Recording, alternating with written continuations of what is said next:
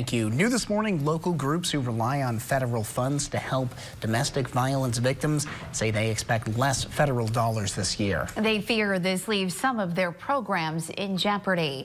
WGEM's Ryan Hill is live in Quincy to explain the programs at risk. Ryan, good morning.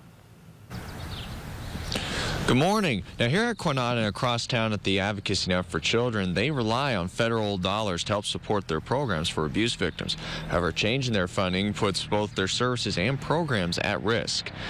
Now, the Chief Operations Officer for Quanah's Sexual Assault Program tells me they received an advance notice but did not expect half of their typical $200,000 in federal funds to get cut.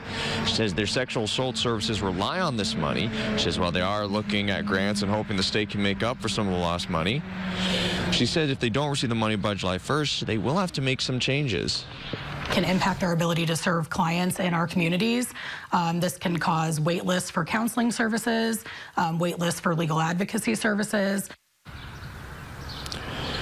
She says their in-person response service for victims who go to the hospital for sexual assault could also be reduced.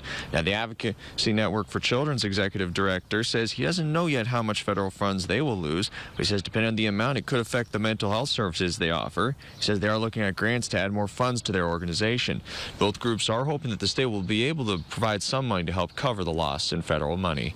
Live in Quincy, Ryan Hill, WGEM News. Ryan, thank you. And Quanah's chief executive director says the depletion in VOCA funds stems from money being directed to the U.S. Treasury. She says the issue is fixed. The money now goes back into the fund and not to the Treasury. However, she says it will take some time to build the VOCA funds back up. If you would like to donate to Quanah, we have a link on our website at WGEM.com.